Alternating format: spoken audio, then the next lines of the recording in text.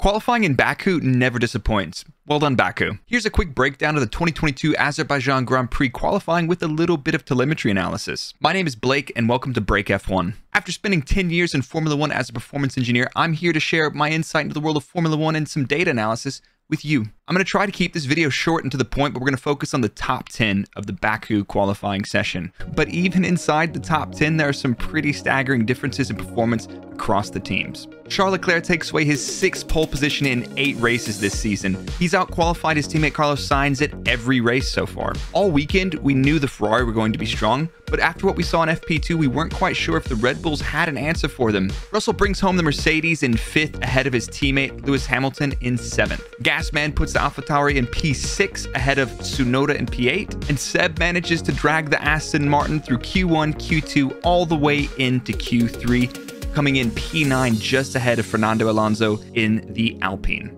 That being said, Seb has never finished lower than 4th place in the Baku Grand Prix, so let's see what he does tomorrow. Unfortunately, the McLarens didn't make it out of Q2, and we're just going to focus on the top 10 today in this video.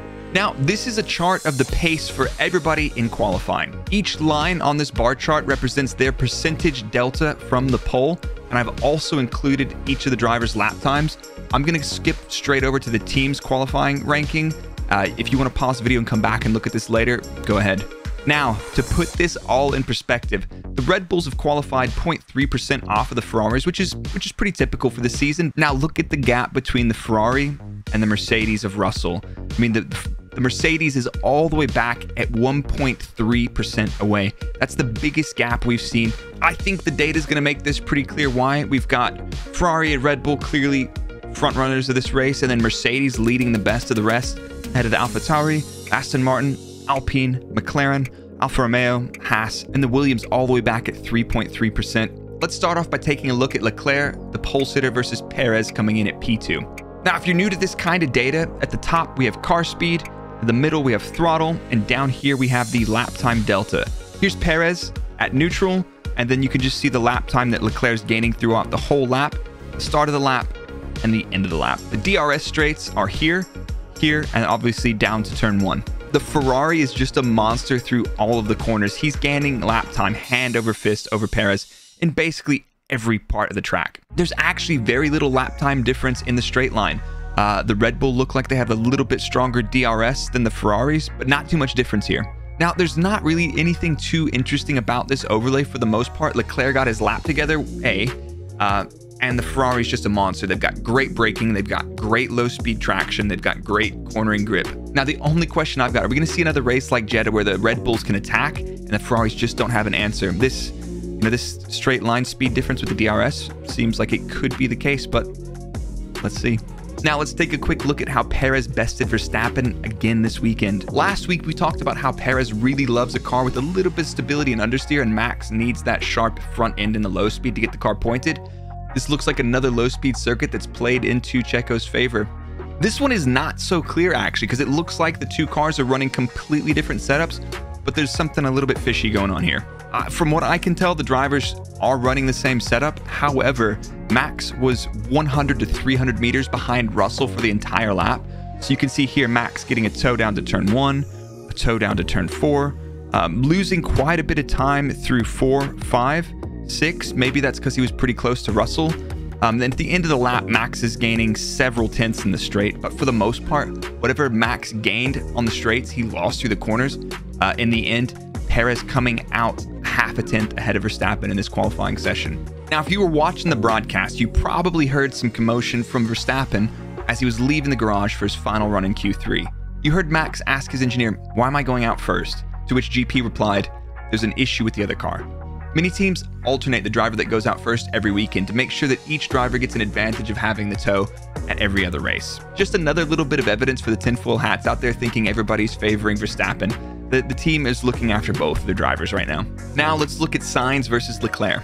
Sainz botched his 2nd push lap in Q3, which really gives us not much to compare to.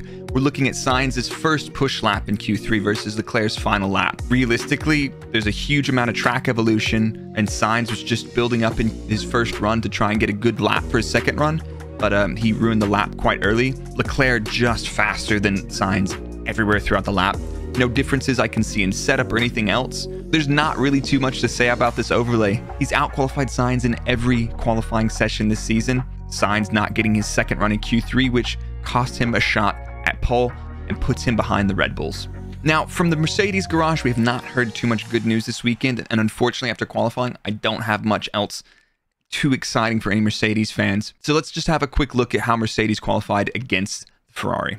There's just not really anywhere on the track that Mercedes is faster than the Ferrari. For every corner, Ferrari is just gaining lap time throughout the whole lap. For the most part, maybe they were matched in the final corner, but this is probably just Leclerc giving a little bit of margin. The Ferrari faster in a straight line, maybe Russell with a little bit of a toe in a couple of places, but fortunately for the Mercedes, they've got a little bit of straight line speed to play with, so there's not too many teams that they should be worrying about defending against, except for maybe the Alpines, but I'll get to that in a second. Now that we're going into the midfield teams, I'm going to show the comparisons to Russell. Up next, we've got Gasly versus Russell. Between Gasly and Russell, one's faster in one place, the other's faster in the other place. Not too much rhyme or reason to it. In terms of overall grip, the cars look similar in terms of straight line speed.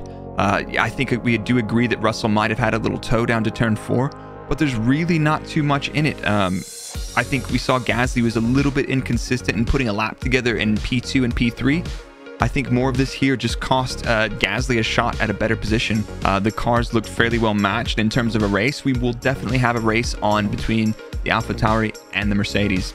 Now, the Vettel lap was not particularly interesting, but I will say that Seb has never finished lower than 4th in Baku, even in an Aston, so let's not write him off yet. The last thing I wanted to touch on was the Alpine of Alonso. El Plan could be a massive threat to the midfield fight tomorrow in the race, and here's why. Here is Alonso in blue versus Russell in red. For the most part, in Sector 2, Alonso not looking particularly confident and just losing a little bit of lap time everywhere to Russell. But this being a street circuit, not as hard to overtake here as Monaco, but look at the straight line speed on the Alpine in qualifying with DRS on. This car is a rocket ship. This long straight is going to leave these teams with a lower top speed advantage so compromised compared to the Alpine. I think we're going to see Alonso and Ocon tomorrow getting involved, and it's going to be pretty exciting. So let's see what happens. I hope you've enjoyed this quick analysis video that I've rushed out right after qualifying. If you did enjoy it, do be sure to subscribe to the channel. Well done, Baku. We'll see you tomorrow.